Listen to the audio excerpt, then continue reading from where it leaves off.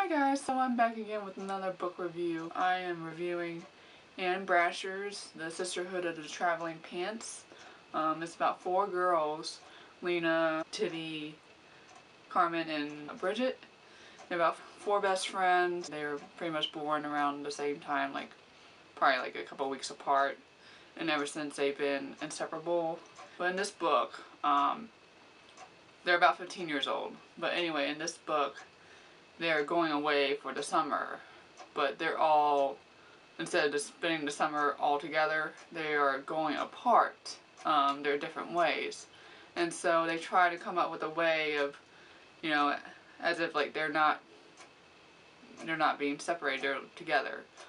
So Carmen buys this pair of pants, and the other girls decide to try it on, and it turns out it fits them.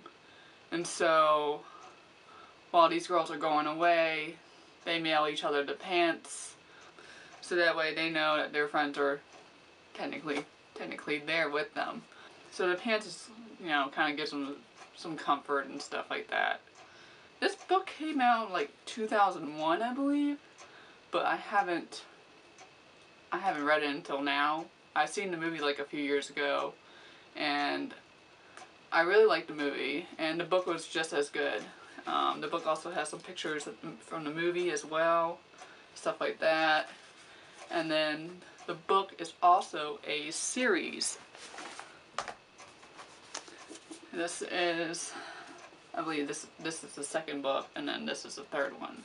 So yeah, I borrowed these from my sister, and this one is the one I own. So Lena goes to Greece. She falls in love with a guy. She isn't sure about him at first. Tibby is played by Amber Tamlin in the movie.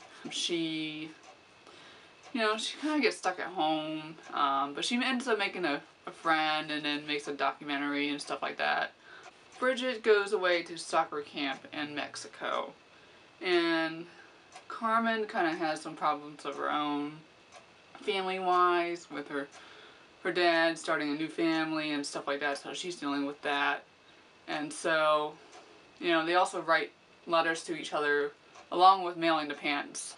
Just kind of keep in touch and stuff like that. So, yeah, and I definitely recommend it. It's definitely I would definitely say it's an easy read. My version of the book has about a little over 320 pages, so yeah, I would definitely pick it up. Easy summer read. It's probably, hey, less than $7. So definitely check it out.